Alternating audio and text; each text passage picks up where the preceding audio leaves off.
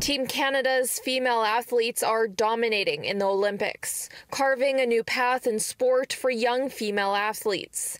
But it appears the search for future Olympians might be quite difficult. A study by Canadian Women and Sport suggests 1 in 4 girls don't plan to return to sports after the pandemic. Girls tell us that they do face a lot of barriers. They talked about quality of sport, so really feeling as though sport hasn't been designed truly with their needs and interests in mind.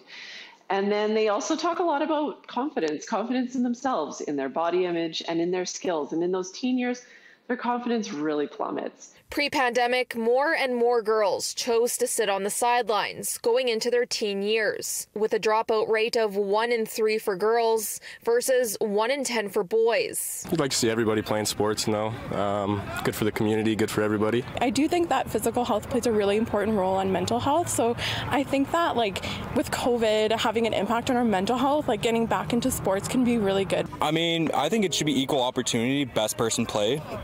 I'd love if there was more women to come out. Canadian Women and Sports say only 4% of sports coverage goes to women. And that's in an Olympic year where we get a really healthy dose of it. It seems like more people are interested in watching men's sports rather than women's sports. But the Tokyo Olympics showing to be a huge moment for female athletes, winning the first 11 medals for Team Canada. Many believe this could be what it takes to inspire young girls to join a team. Well, the results out of Tokyo and the Olympics so far are such a celebration of women and sport, and they are giving us so much to be proud of. Really inspiring for young women to, go after their goals and their dreams, and they have just as much chance as men too. In Edmonton, Laura Krause, City News.